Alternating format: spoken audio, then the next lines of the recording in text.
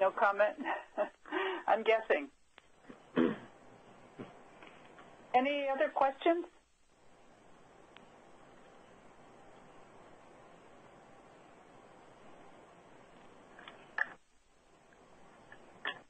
The one thing I'd like to add, when we first presented the concept offered by Dr. Ellis about utilization of the continental shelf more than 15,000 years ago, we were surprised after about a year and a half that the state archaeologists came back with an assessment that the geologic record indicated that the continental shelf, going back at least 24,000 years ago, was an open, vegetated plain. And so that gave further corroboration to the assertions of the tribal oral history. And finally, we've gotten to a point where science and tradition, tribal tradition, seem to be running parallel, if not hand in hand. So we hopefully we're in a newly dawning day. Well, it sounds like you have years of work ahead of you. Is that are you projecting that this will be an ongoing project? We are currently developing a process with the University of Rhode Island to have the young people who come through our Tribal Historic Preservation Office and its field work acquire degrees and go through the University of Rhode Island and gain specialization in the various disciplines of historic preservation, including oceanography. So we're looking at generations of continued work, right. Yes. Well, yeah, one point that I think needs to be made, too, is that the diagrams where I showed a synthesis of the existing data,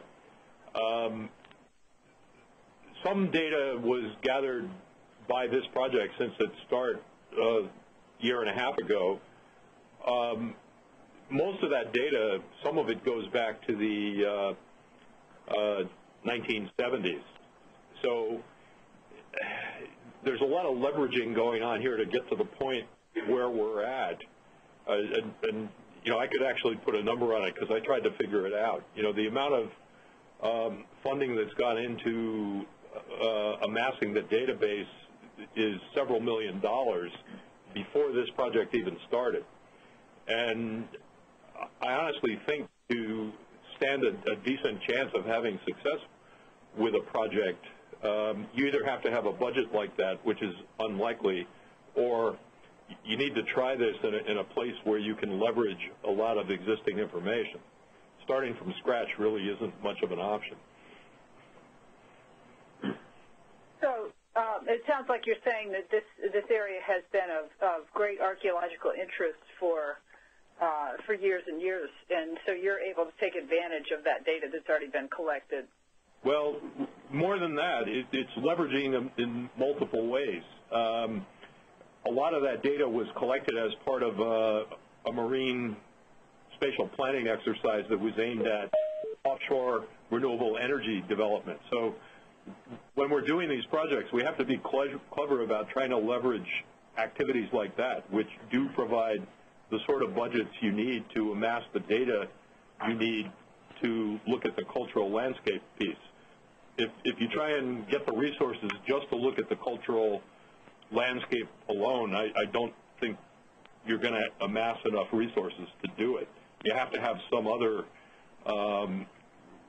reason for looking at the area to actually have the resources you need to do it properly.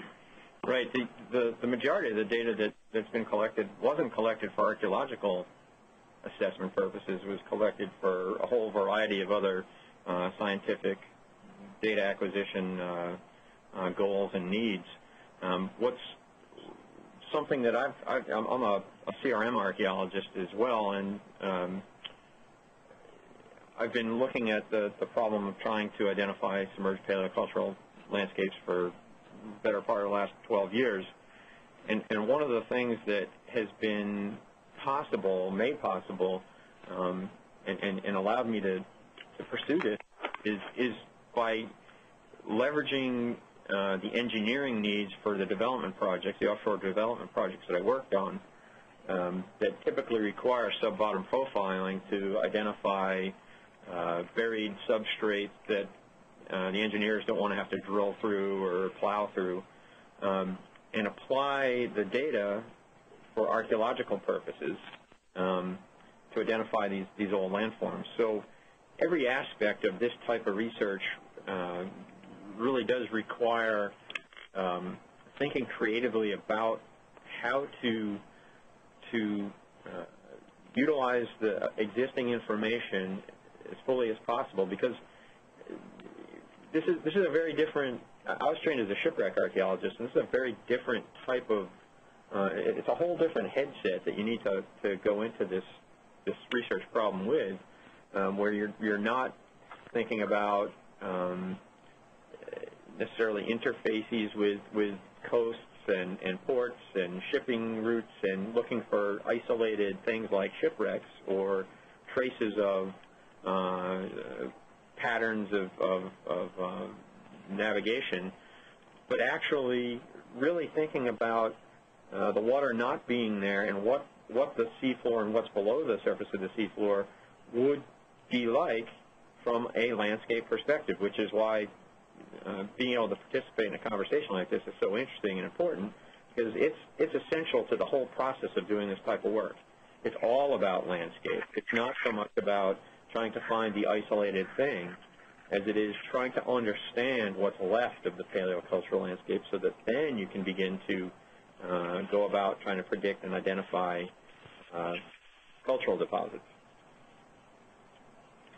This is Linda McClelland. I was going to ask if you've done any research here with paleobotany and whether that is giving you any ideas about how that land was vegetated and how that might have been used.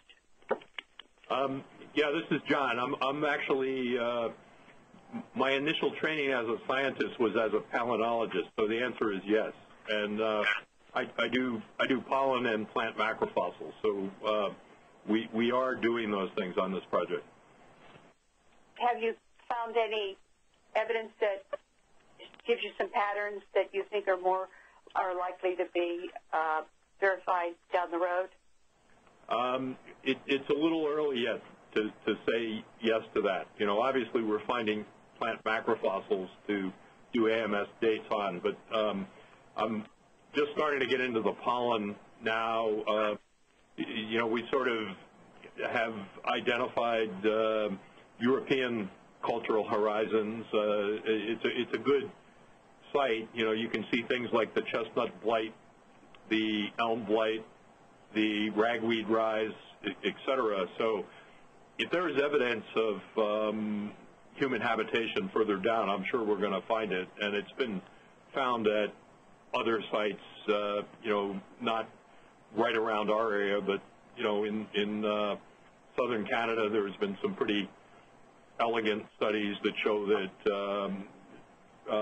corn pollen and even ragweed, which is native, there have been smaller ambrosia rises in the past associated with human activity, and in the southeast there's slam dunk evidence of intensive use of the landscape prior to European use of the landscape. So I think we are going to find some things, but we haven't found them yet.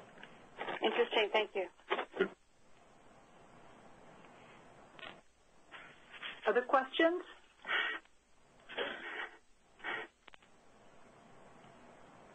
Anything else you would like to add to your presentation?